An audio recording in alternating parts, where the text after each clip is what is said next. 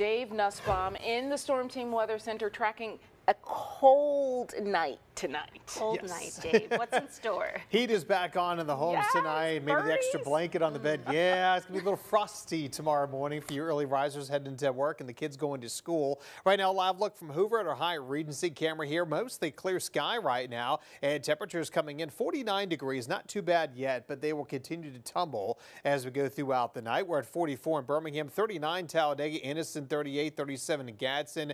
Aniana's at 47. Coleman still reporting 52. That might be a little bit older report there coming in, but Jasper at 43, 47, Tuscaloosa to Moundville, back to Demopolis. And overnight tonight we'll drop down around 36 degrees here in Birmingham. Clear cold. Yes, there'll be some frost out there as those winds will calm down around the area. We're looking at lows around 36 degrees, Alabaster and Clanton as well. Talladega just above freezing at 33 with 34 Gadsden to Asheville, Coleman area back into Jasper. So definitely quite cold out there, but actually, it's about what it's supposed to be temperature-wise this time of year. Remember, it is still the middle of winter. Now, after the cold, frosty morning, we'll see plentiful sunshine tomorrow. Temperatures warming up to the lower 60s. Not too bad out there. 63 here in Birmingham, Alabaster area around as well. 65 degrees for you over to Tuscaloosa. Fayette to Jasper, same for Gadsden at 64. Asheville, Anniston, Alex City all coming in around 63 degrees. So we do have the quiet weather pattern right now, and it's going to stay that way. So our system over the weekend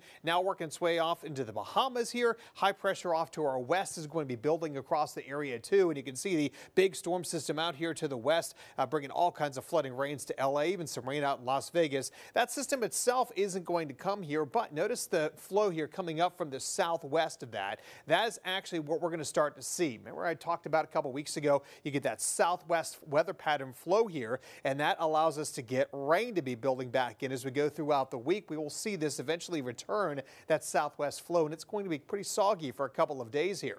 Not in the short term. Tuesday, Wednesday, Thursday will be dry with some sunshine, but as we get to the weekend, that chance of rain right now upping to at least 60% here, going into Monday as well too, and we could pick up potentially across the area maybe 2.5 to 3 inches of rain in spots. So yes, we're talking about a lot more rain heading our way. So basically we're going to be wiping out the drought if we get another 2 inches or so of rain on top of what we've had just the last couple of weeks. So here's how it looks on Friday morning. Couple of showers. It's all thanks to a front kind of working its way in the area and stalling over us. Friday afternoon into overnight into Saturday morning, we're dealing with rain. Lots of rain Saturday afternoon as well too. That front kind of lingers to the south, but be close enough here that a little disturbances will ride along it going into Sunday into Monday, and that's going to keep wet weather in the forecast through Monday, potentially into Tuesday as well too. So we do have the next couple of days here looking pretty soggy out there, I should say, toward the end of the week. In the next couple of days though, the weather is good. A lot of sunshine, lower to middle 60s out there, lows in the 30s and 40s.